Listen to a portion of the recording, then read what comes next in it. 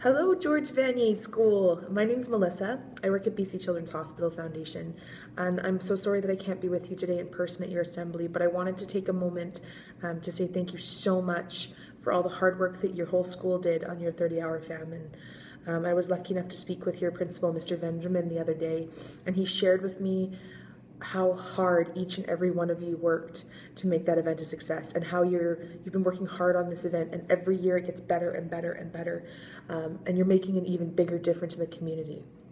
I know that this year you donated to 3 charities, to Kiva, which is amazing, making a difference all around the world. Then also the Leukemia and Lymphoma Society, and I understand there's somebody there from Leukemia and Lymphoma today to thank you, so that's wonderful. And finally, you've made a donation to BC Children's Hospital.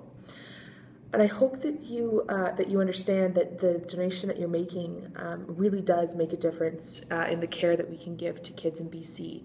And it's important for you to know that the kids that we're taking care of at our hospital could be people you know. It could be friends or your family, or one day maybe even you. Hopefully we never see you at the hospital, because we never want to see you here.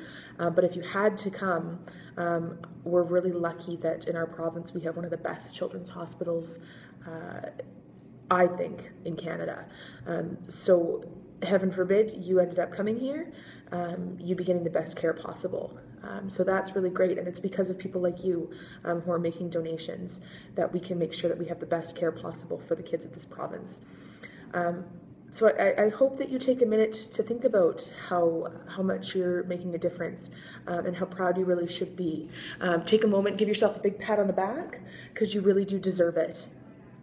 For all the hard work that you've done. So again, I can't say anything else, but thank you so much. You're making a difference in the lives of people all around the world with your donations. So thank you so much for all your hard work, and keep it up. I hope that next year your totals go even higher, because you're working so hard.